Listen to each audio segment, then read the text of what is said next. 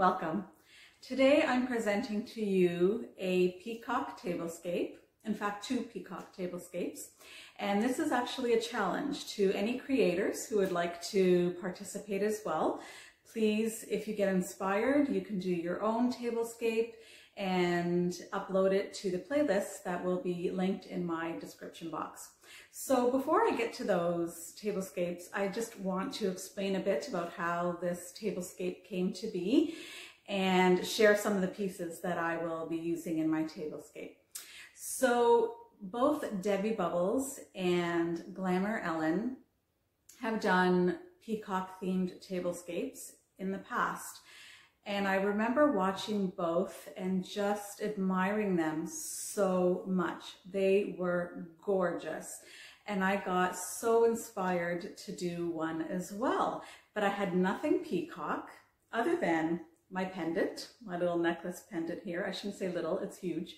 But you know, I kind of took this out and I looked at it and it's so pretty, and I watched both Debby's and Ellen's videos and I just got inspired. So because I didn't have any peacock items, I was on the hunt for some items, and I went on to Facebook Marketplace, which I go on to a lot for shopping, and I found some really fantastic items for really great prices. So I'm going to share with you the first little item that I purchased, and it's this black and gold peacock. It's a Christmas tree ornament. You can see here it's got some, I hope you can see it, it's got some gold little curly cues here and some what look like diamonds. They're actually plastic. And that was the first piece I purchased and I loved it. So I included this in one of my tablescapes. Then the next item I got, or items, were 2 exact vases like this.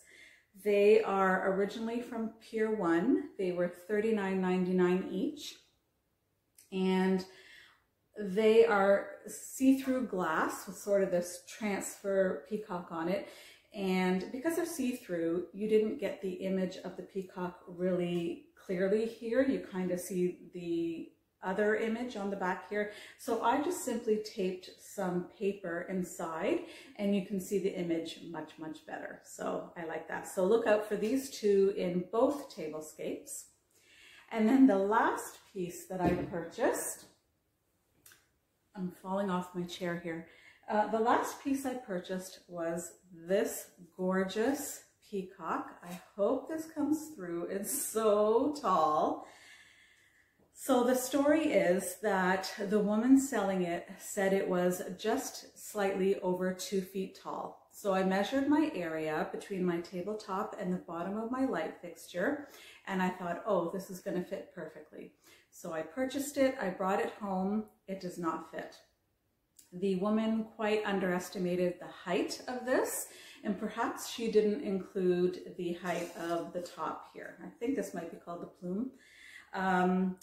And so you're going to see this in the second tablescape, but you'll see it behind my light fixture rather than in the center, right in the center of the table, like I had originally imagined it. So look out for that. It might look a little bit funny, but you know, I had already purchased it, but I'm so happy to have this. I think this may stay out in my decor somewhere in the house all year round because I really like this piece. And so that's it for my purchases, but I also have something I'm including in both tablescapes, and I will share this with you. I found this gorgeous print online and I just sort of had to incorporate it somehow. And if you guys watch me regularly, you'll know that I often incorporate some sort of paper into my tablescapes. And what I did was I cut out a circle as a little template, and you're going to see how I used these circles on both tablescapes in 2 different ways. So look out for that. And so I want to thank both Debby and Ellen for agreeing to do this with me. I contacted the both of them and asked if they would be interested, and they were both on board right away.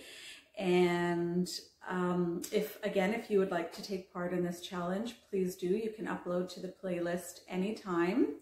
And I would love to know your comments. Which tablescape do you like better? One is a sort of a peacock blue turquoise color. The other one is a little bit more royal or navy blue. And I would love to know which one appeals to you better. So thank you so much for watching. Give me a thumbs up if you like it. Your comments are always welcome. If you haven't already and you watch my videos on a fairly regular basis, I would love if you subscribed. It's free, no fee involved, so that would be great. Now let's get to our tablescape.